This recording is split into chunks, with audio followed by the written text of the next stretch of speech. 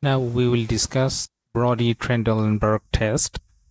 Welcome to our channel Internal Medicine Made Easy, the online learning platform that provides medical education to healthcare professionals and students to improve their clinical skill and help them in their studies, courses, careers, and research.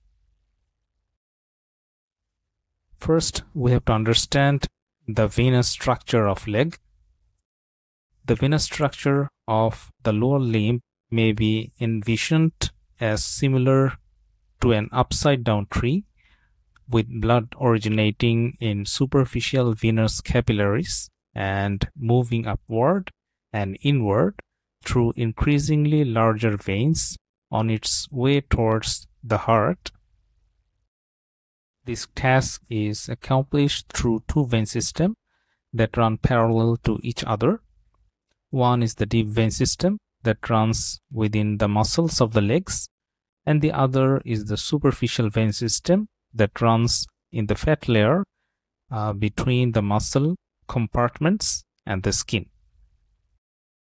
The Trendelenburg test or Brodie-Trendelenburg test is a test which can be carried out as part of a physical examination or clinical research to determine the competency of the valves in the superficial and deep veins of the legs in patients with varicose veins. This technique was originally described in 1846 by Brodie and popularized by Trendelenburg in 1891. Technique: with the patient in the supine position, the leg is flexed at the hip and raised above heart level. The veins will empty due to gravity. A tourniquet is then applied around the upper thigh to compress the superficial veins, but not too tight as to occlude the deeper veins. The leg is then lowered by asking the patient to stand. Normally, the superficial saphenous vein will fill from below within 30 to 35 seconds as blood from the capillary beds reaches the veins. The release of the compression does not result in rapid filling from above, indicating competence of valves in both the deep and superficial veins. This is a nil test.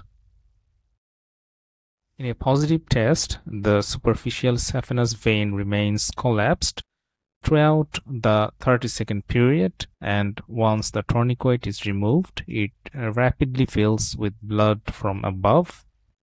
This indicates that the valves of the superficial saphenous vein are incompetent, but the valves of the deep veins are still intact.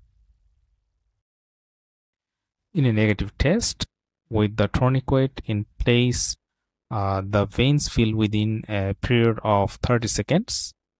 Upon removal of the tourniquet, increased rate of filling is observed.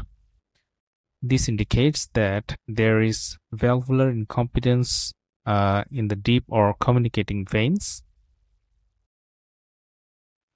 If the veins rapidly fill on standing and again as the tourniquet is removed, there is further distension of the veins, the test is doubly positive.